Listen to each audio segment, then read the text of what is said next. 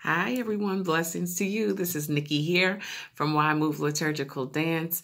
I know you guys are like, wait a minute, where is she coming from? I haven't seen her in so long. Well, you know me. I've been praising God and just doing my work and taking care of my children and just having a baby on Monday, 8 pounds. Praise God, almost. Yeah. Surprise. I know you're probably like, that's why I haven't been seeing the lower half of your body in a few months. Yes, y'all. God is amazing. He has blessed me, my husband, our children, with another baby. So I have a prince and 2 princesses. And God is amazing. So I wanted to come and just share that information and great news with you all.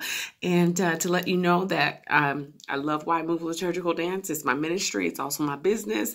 But my first ministry is my home. It's my family. And so I'll be focusing a little bit more on that. For a little bit. You'll still be receiving my newsletters and certain things from me, but you'll see a little bit decrease for a little bit because you know who, when you have a baby and, have a growing family, newborn, you have to focus on those important, essential things and growth and just the beautiful blessing of family. So I just wanted to come on and say that to you all. Thank you so much for following me as I follow Jesus Christ. And again, I leave you with so many resources for the next few months to help you through this time of quarantine. Again, even though we're distanced from each other, we're never distanced from the Spirit of God. Because where the Spirit of the Lord is, there's liberty. And I have so many resources that are right here on my Facebook page, on my website, on my YouTube that I've given, such as my book, Garment of Praise, A Beginner's Guide. Go to Amazon.com and you can purchase your copy. Why not in this time of quiet, in this time of reflection, because that's what I call it as well. Quarantine, take that time and to read this book and to be enlightened and blessed by it.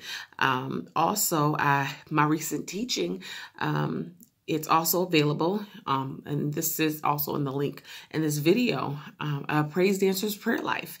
If there's any time we need to pray, we should be praying, period.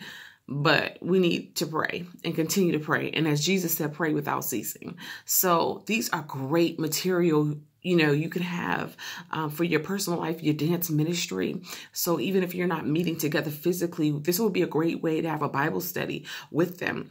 And you can purchase this particular study. Again, it's on this link right now. And I think it would be great for you all and to just dive into. I give you the 3 P's of prayer that the Lord gave me. So Praise Dancers Prayer Life.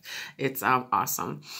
All right. Well, I won't keep you guys. I love you with the love of Jesus Christ.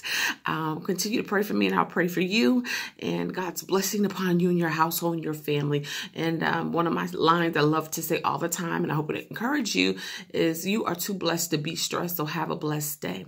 All right. I will talk to you next time. See ya.